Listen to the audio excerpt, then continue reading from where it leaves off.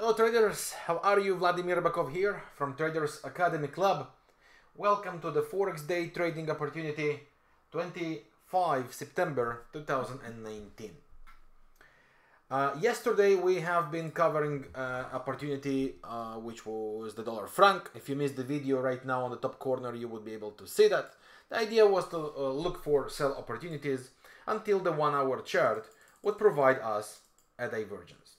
Now, we got a little retrace back and a little move down, which was blocked with this kind of double bottom, which is holding this supportive area, but mainly is holding a bullish divergence.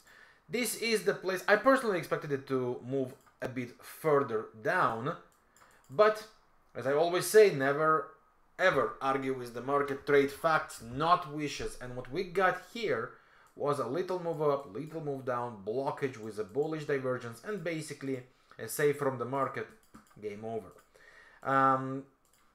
Now this trend line is basically break above this trend line would invalidate the sell. Anyway, as for now, there is no interest to be in a sell where we are blocked with a bullish divergence. So what is the opportunity for today? And this is coming from the Australian versus the Canadian. Observation on the long time frame with the hold of lower highs, lower low structure, and the fact that we are still holding the beautiful ride of the 20 moving average, and the MACD is negative, likely to create here some sort of divergence. The fact that the daily is a bearish divergence, bearish hidden divergence, and the retrace upside was only in 2 waves.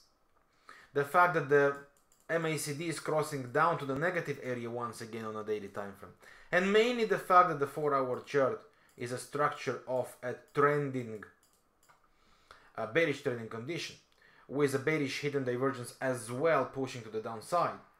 The idea here becomes that this is a developing first leg, and then we might see the pair heading towards the previous supportive area, which is also around the previous lows, or at least to its trendline zone, until it will manage to recreate its divergence.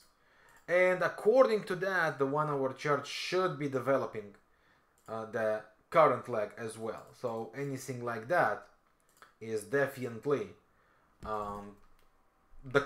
technically correct for this kind of price movement. We are holding here the structure of lower highs, lower lows. As you can see, there is a room downward, so sell the rallies should be the correct plan. Quick observation on the SRS, which provided us also a great structural confirmation for the trend continuation, gave us a beautiful alert with a classical combination of the scanner. So technically speaking, as long as the structure of lower highs, lower lows hold, the pressure is bearish, and from my point of view the pair is heading lower. So Australian CAD is the pair for today. Let me know what you think about it. How do you find this opportunity? Are you bullish? Are you bearish?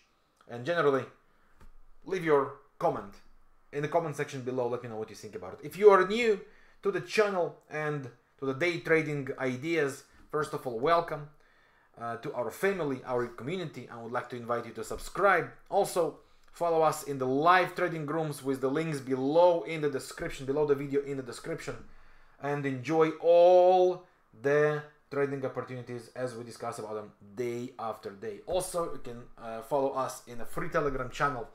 The link to join is as well on the bottom below the video. That's all for today. Thank you very much for watching. If you enjoyed the video, hit the like button, leave your feedback in the comment section. Let me know what you think about it. And I'll see you tomorrow. Thank you for your time. Yours, Vladimir Ribakov.